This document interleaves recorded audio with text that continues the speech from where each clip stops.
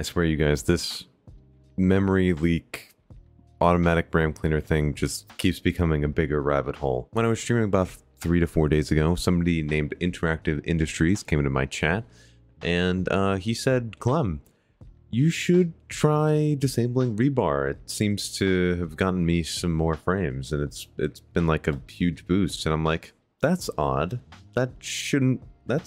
No, that's not good. So I did that.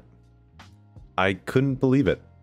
I don't understand what's going on with the memory structure in game, but I'm gonna stop bullshitting, and I'm gonna show you guys just the data that I collected from my tests. So without further ado, let me pull that up, and in the process I'll hop into another offline streets raid like I did in the last video. If you didn't see that first one, by the way, it should be in an info card, or it just is in my channel.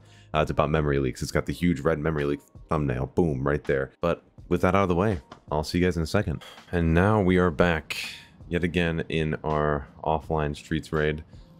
This is just customary at this point to be here. First thing you may notice is that my RAM usage is a little bit lower than the last video. Now, this could be anecdotal, but I have the data to back it up. Now, this right here is the same graph that you guys saw in the last video about the memory issues, except this time I've added a couple new bars to the equation.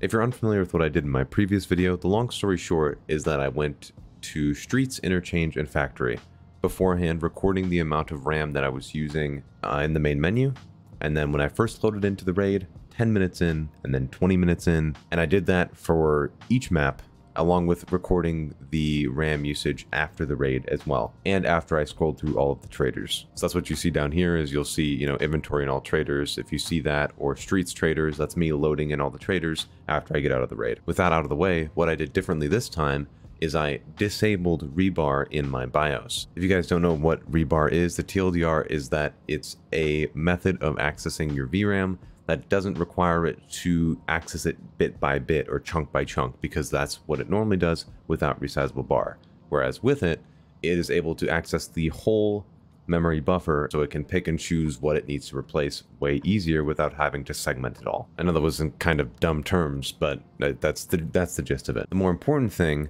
is that the behavior when I disabled Resizable bar in Tarkov as far as memory usage goes just went out the damn window, and I'm not quite sure what was going on with that. If you see run number 4, that's with an offline test where I had automatic RAM cleaner, or A.R.C, I can't speak, and you can see that dark blue line tends to follow our first run that I did in that previous video where I just had automatic RAM cleaner on and was testing the RAM usage.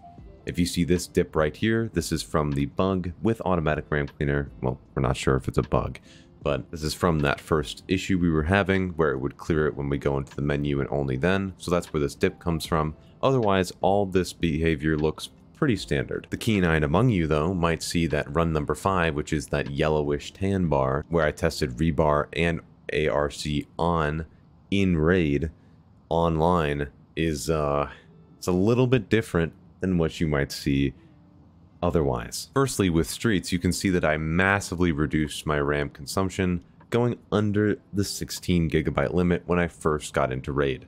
As you can see, that quickly shot up to 18 and then 20 gigabytes when I wasn't actively trying to clear anything. But that shows you just how drastic that RAM usage decrease is with ReBAR on versus off. Now, the effects of it aren't as noticeable within the other 2 raids, but something I did want to point out is the drastic drop in memory usage when I go to the main menu for not only this run when I get out of streets, but also when I get out of interchange, and the weird behavior that I was seeing when I was getting into raids. For example, this factory raid here, I made sure to put this on the graph so I could mention it to you guys. When I first got in, the RAM usage was around 8 gigabytes, but by the time I got to 10 minutes within the online raid, it shot up in between here and here to nearly 11 gigabytes.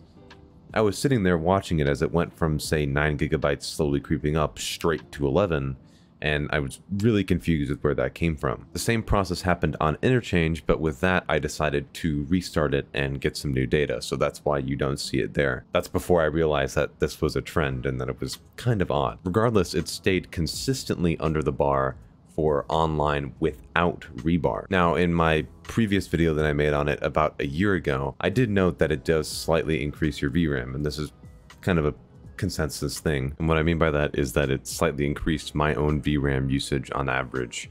I don't know if this is a common thing, but I did notice that when I was testing. The main issue that I'm having is with this weird memory behavior. I don't know why this is happening, and I don't know where these flat drops are coming from, both while you're in the main menu and when you first get into raids. It only happens sometimes when you first get into raid, but the behavior is abnormal and isn't consistent, which makes me think that there's something else going wrong here under the hood. I did want to note another issue that I had with having Resizable bar off though, even though I will continue to have it off, is that you can sometimes experience little systematic hitches in your performance. I couldn't exactly attribute these to having Resizable bar off, but there's something that I didn't notice in the frame times before having it off, and I'm assuming that's from it accessing specific parts of the memory. I do agree with Interactive, however, in saying that it did increase my FPS at the start of a raid.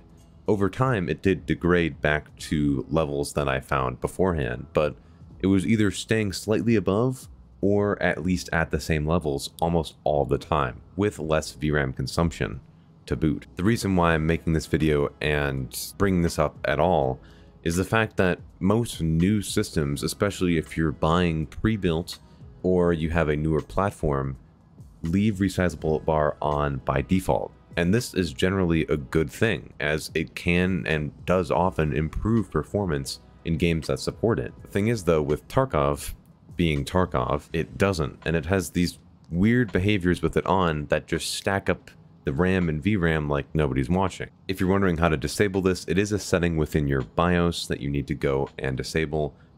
You can look up your motherboard's instructions, or you can just Google your motherboard and how to disable Resizable bar to test it.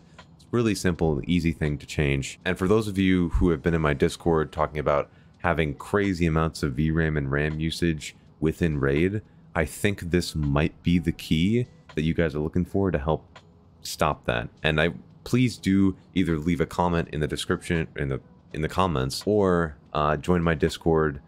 Hit me up. You can just @ me. I really want to hear from you guys and get your opinion on if this does help you or not. I'm going to recommend for now that you try this and disable it, as it seems to help with performance. But as far as I can tell, this is in fact a bug. This is not the intended behavior. At least I'm almost certain it's not. The last thing I want to mention is that in the video that I made a year ago about Resizable bar, I did go into a program called NVIDIA Profile Inspector and force it on in Tarkov. That might make a difference here, but I haven't had the chance yet to collect that data, as I just simply ran out of time.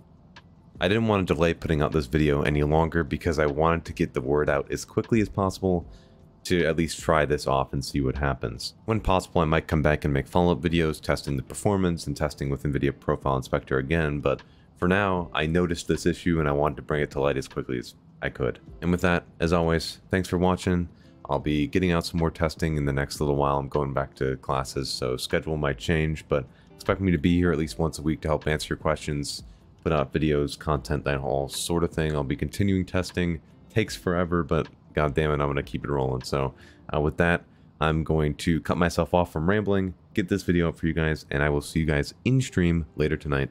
As always, thank you so much for watching. Thank you for 2,000 subscribers. I think it's 2,200 now, which is actually kind of insane. But I really, truly appreciate all of you guys watching and contributing to help find these issues, as it's been really, really cool so far. But yeah, with that out of the way, for now, this is Clem, clocking out. Later.